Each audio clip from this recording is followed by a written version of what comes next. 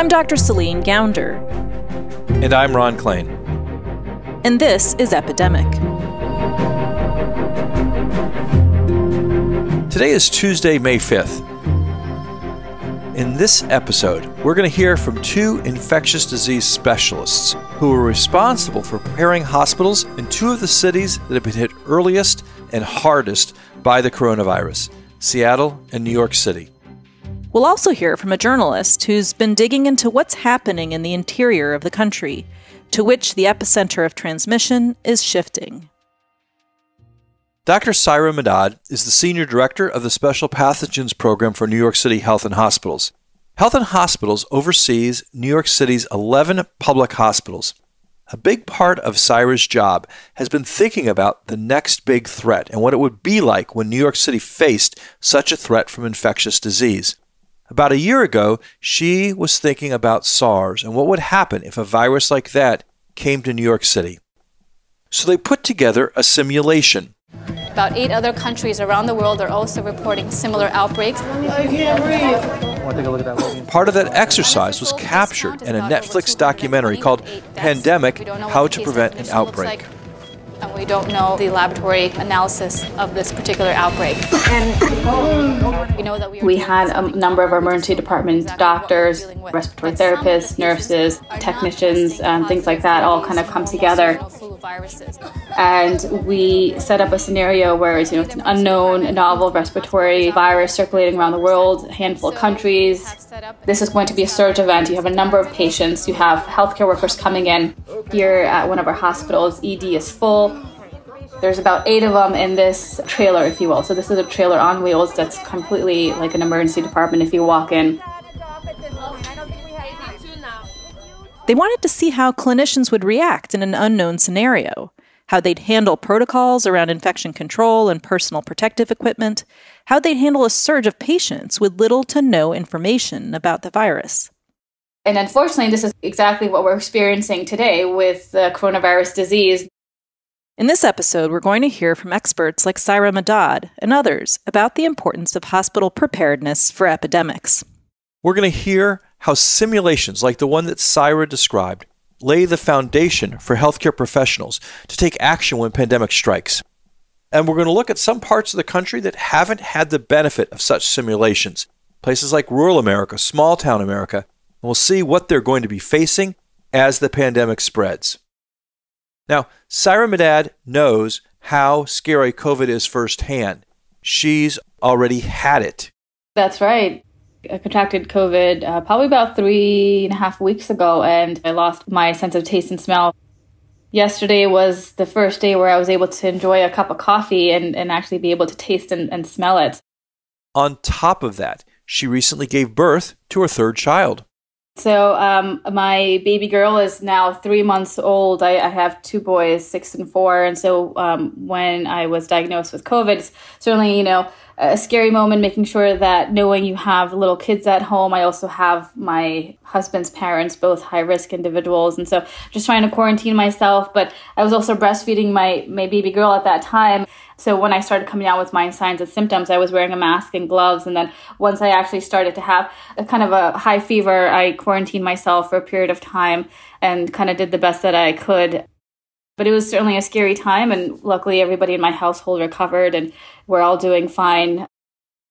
Dealing with a virus that's so contagious, you have to wear masks and gloves in your own home while you're caring for your child. That really hits home how important personal protective equipment is in this pandemic. And it was something the simulation showed too. Really making sure that we have good infection control and that we have different milestones or markers to see, okay, doing a quick PPE check. Am I soiled? Am I contaminated? What do I have to take off right now? The lessons learned that we had in that simulation has really helped in our response and strategy due to COVID-19. Also, how important a clear chain of command was. Their simulation showed that strangers could work well together as long as everyone knew their roles. These same lessons at an interpersonal level translate to institutions as well. That means setting up an emergency management structure immediately, assigning specific roles, making sure logistics and supply chains are in order, and involving everyone, from the largest hospitals to the smallest community clinics that may see COVID cases. We actually started tracking COVID-19 when the first report hit ProMed in terms of this cluster of pneumonia of unknown etiology. Very early in January, I put together the first meeting with a number of our leadership to talk about, this is something that is very concerning and we need to start preparing for it because it will eventually come to New York City. We know time is not on our side, and we need to make sure that we always act fast and efficiently in order to respond as fast as we can, and obviously to make sure that we're saving as many lives as possible. But this is where New York ran into trouble. Despite all the lessons learned from simulations and other best practices, the city didn't act quite quickly enough. Just a couple days can make a big difference with a virus that spreads exponentially. Meanwhile, on the other side of the country, in Seattle, another team was facing their own coronavirus crisis. The first patient in the United States diagnosed with COVID-19 was in Washington, just north of Seattle, on January the 19th. I think up to that point, we've been looking a lot at an epidemic that was happening someplace else. And I think that day was basically just a clear and honest recognition that the containment strategy weren't working. This is Dr. John Lynch. He's in charge of infection control at Harborview Medical Center in Seattle. John and I go way back. John was one of my seniors when I was an intern, back when we were both residents at Mass General in Boston. How did that make you feel when you heard about that first case being diagnosed in your own backyard, basically? Well, it felt like all the work that we've been doing over the past 5 or 6 years, I was grateful that we had it in place. We had done a lot of work with our local public health jurisdiction. So Public Health Saline County, doctors Megan Kay and Jeff Duchin, who are amazing public health leaders. We had worked with them back in 2014 around this idea of a home assessment team. These home assessments were developed as a response to an Ebola outbreak. Basically, medical staff would suit up in PPE and assess potentially infected people in their homes to see if they had Ebola. It turned out not to be needed in that outbreak, but it proved to be great for tracing cases of COVID. After the first outbreak, there were at least 68 people who needed to be tested. We have a team built up of nurses, infection prevention professionals, and physicians. And they'll say, hey, we have someone who is exposed or someone who traveled from this area and now has symptoms that were sort of meeting a case definition for concern. We travel out in a team usually of 5 people. It was a physician and a nurse who would be the 2 people who would go into the house, the hotel room, or the apartment building. And we did all of those, high rises, regular houses. We would pull up to a site, basically build a donning area and a doffing area. Donning and doffing is a fancy way of saying putting on and taking off your PPE. It's complicated and it has to be done right. And we would have a site commander and basically a observation officer who would monitor the actual donning and doffing of the PPE, and then usually a 5th person who would just be a helper and also in training. We built up a really great team of people who could do this on weekends, at nights, during the days, during the weeks, to go out to people's homes and get the samples done, get the samples delivered, and get the results back out to people, all in clear and constant communication with our public health colleagues. I can tell you from experience that this is basically the same setup we used when I was working in Guinea during the Ebola outbreak. This worked great, really up until we had a community outbreak here, until we started seeing a very large number of patients. Once there was widespread transmission in the community, the team had to change course. Now they needed to prepare the hospitals for a surge of COVID patients. They set up an emergency command center. There were daily briefings. A lot of the same things that New York recommended after their simulations. They also canceled elective surgeries and moved to telemedicine to try to increase capacity at the hospital. And Seattle had the equivalent of a secret weapon, something that hospital systems all over America and other places did not have. Seattle had the ability to test for the virus. We got very lucky that our clinical lab medicine colleagues were able to stand up a local test. So starting that Monday night, after learning about the outbreak basically on Friday, we started testing everyone who's admitted to our facility with respiratory symptoms that Monday night, and it's been going on since then. So we've had access to testing for patients. Shortly thereafter, we were able to get a drive-through clinic, like we've seen in many countries in Asia stand up, particularly in South Korea and other places. So lots of patient testing, lots of employee testing. Another thing Harborview did was to communicate clearly and openly with staff about how COVID is transmitted, and to make sure staff had the personal protective equipment they needed.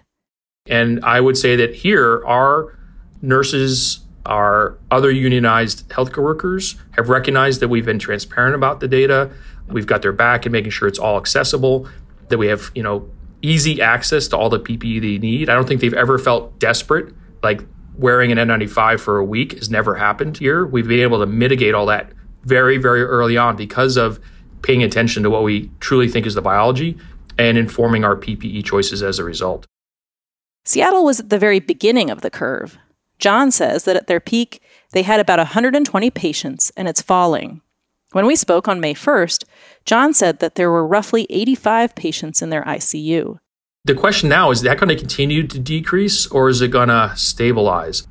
We're seeing states around the country, including soon here in Washington State, some relaxation of the physical distancing that's going to be put into place. And we do not know whether we're going to see cases go down, stabilize, or go up. And until we have some of that experience, we are not going to be able to sort of decide what the true new normal is.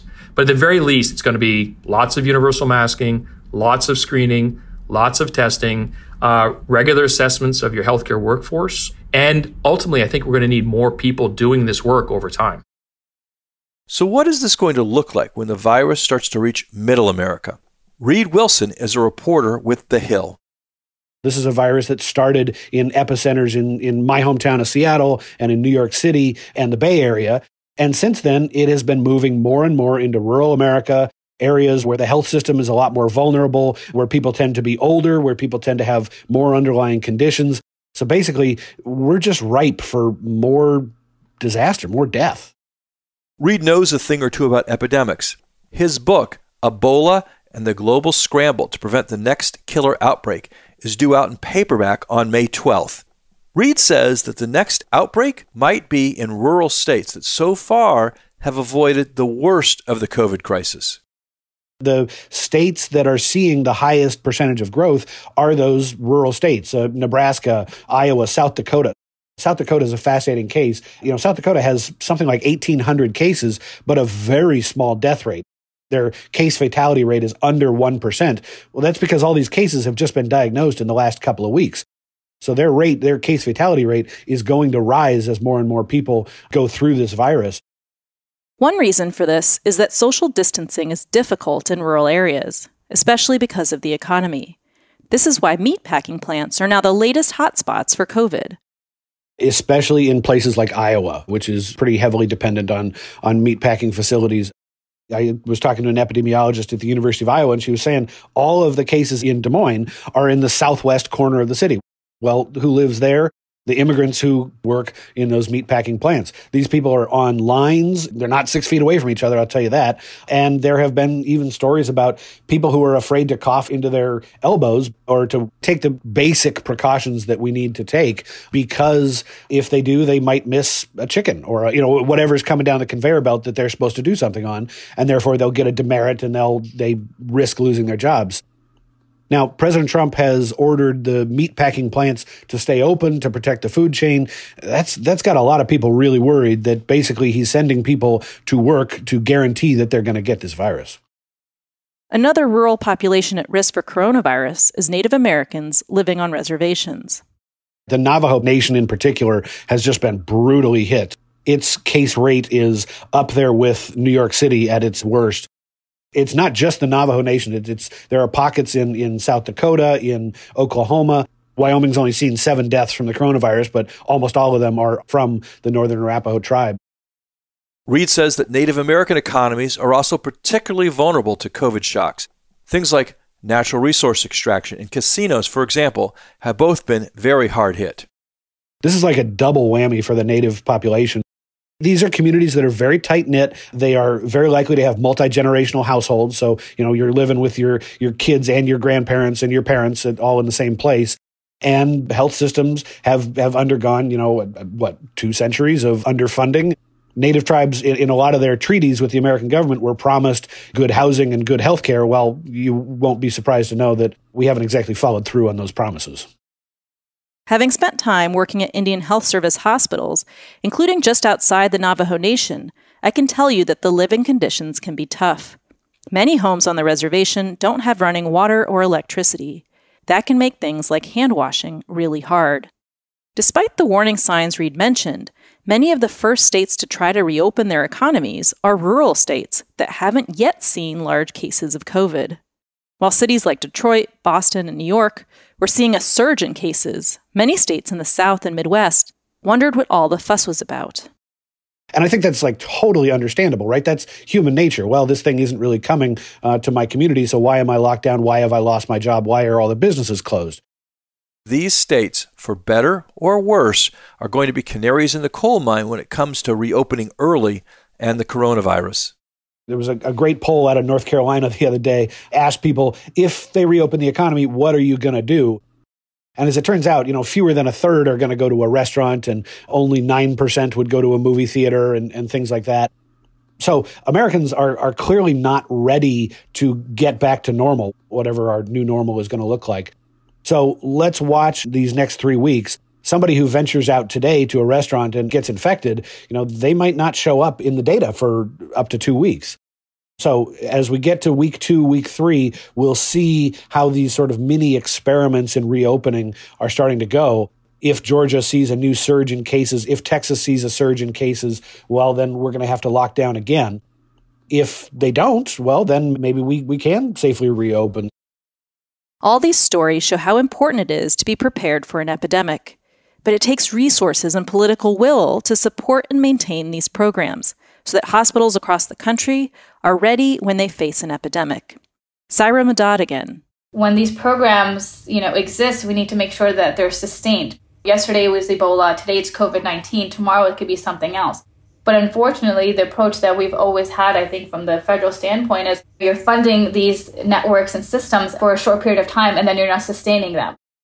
This is a persistent problem in public health. There's even a specific name for it. It's called the U-shaped curve of concern. It basically means that governments throw resources at a problem when it's at its worst, but as soon as they start to see improvements, the funding and the attention dries up. We need to make sure that just because the disease itself may decline due to, public health interventions and the response that we have both at the public health and healthcare delivery level, we need to continue funding these programs. And I think one of the key points is when we talk about, funding the hospital preparedness program that helps fund a lot of the resources and the training and helps maintain our state of readiness, that budget has been cut nearly in half from, over, $500 million in fiscal year 2003 to $265 million in fiscal year 19. So that goes to show you from a national standpoint, we're not investing enough in preparedness. And in fact, we're constantly cutting, the funding that is actually available at the local level for these programs. And this is where rubber meets the road. This is where it actually all counts in terms of our preparedness and being able to save as many lives as possible. We want to make sure everybody's prepared because we know COVID-19 is just one epidemic that we're currently facing. There's going to be another one in the pipeline, and we need to make sure that we're investing today for tomorrow.